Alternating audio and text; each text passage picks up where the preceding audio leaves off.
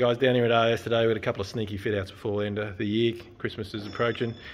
Basically what we've got here is the normal stuff that we're doing all day, which is the rival bar, drive tech dual speed winch, Panoptic perception driving lights, GME UHF radio, Self-I Go mobile phone bill stirrer.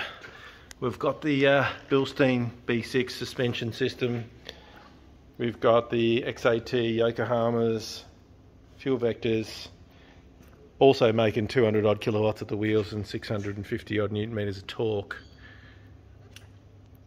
TowPro brake controller, factory style switch. We've got caravan wiring down at the back. Something particularly I wanted to show you on this car is our new lithium battery mounts that we're having production here at AIS. So basically a powder coated mild steel mount that's ready to go. You can buy the actual mount by itself, or you can buy it pre-assembled with all the gear on it and ready to go. Just drop it in. It bolts into two existing seat mounts. It basically plugs in with two Anderson plugs and away you go. So one Anderson plug runs to the rear of the vehicle with a distribution box with outlets, etc., and the other one goes to the front battery for the alternator input. This one's equipped with a 110 amp hour Baintech battery. It's all pre-drilled to this to bolt straight on. This one's got the DC-DC battery, or DC-DC charger rather, built in.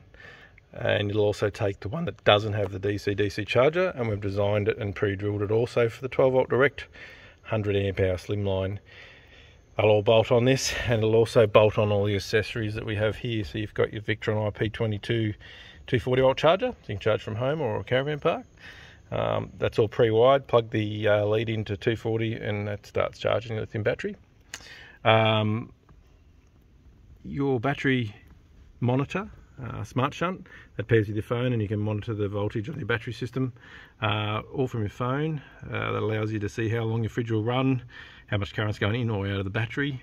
It's also coupled with the Victron Disconnect, so it'll protect the battery, and a couple of Andersons down there, so you can all be basically unbolted and unplugged within a few minutes.